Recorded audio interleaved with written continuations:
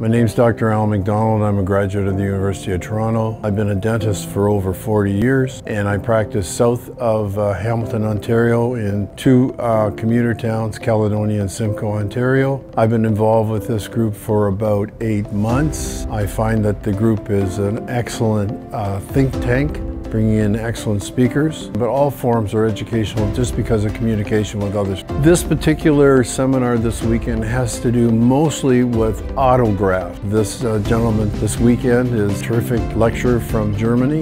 This particular gentleman has developed, and his philosophy is still the gold standard, which is autograft using the patient's own bone, even though there's so much pressure to use other materials for grafting, and I'd highly recommend it to anyone who's interested in placing implants, and I wouldn't waste a second and try and hear this gentleman again.